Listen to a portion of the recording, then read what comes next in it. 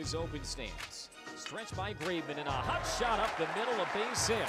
Making the turnaround second. Pancake will dig for third. The throw in from center off the line. Marzilli will take second.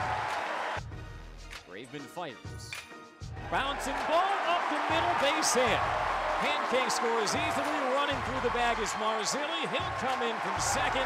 Another two-out, two-run RBI by L.B. Dassler, and it's 2-0 Carolina.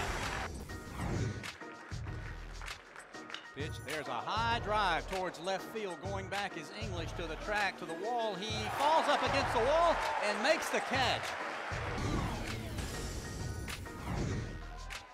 Pitch, breaking ball, fly ball into short center field. Coming on is Bradford, and he makes a dive. What a catch by C.T. Bradford.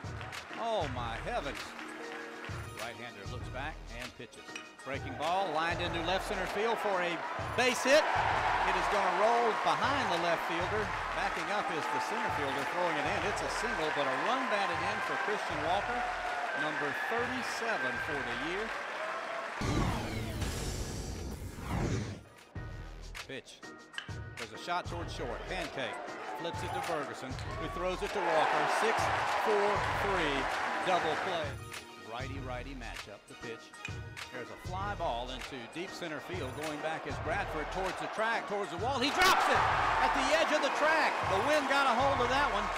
This is probably going to be a triple, a stand-up variety triple for Tanner English, and another two-out run for Carolina. Gamecocks, a couple of triples in this series. There's a bouncer towards third, and a nice diving stop by the third baseman. He fires, but not in time.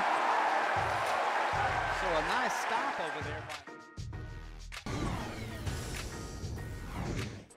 He steers over the rim of his black glove. The 0-1 to Slaughter. In the air, a deep drive into left center. Marzilli giving chase. English is back. They're both at the track. Marzilli leaps and makes the catch, crashing into the wall. Oh, good heavens.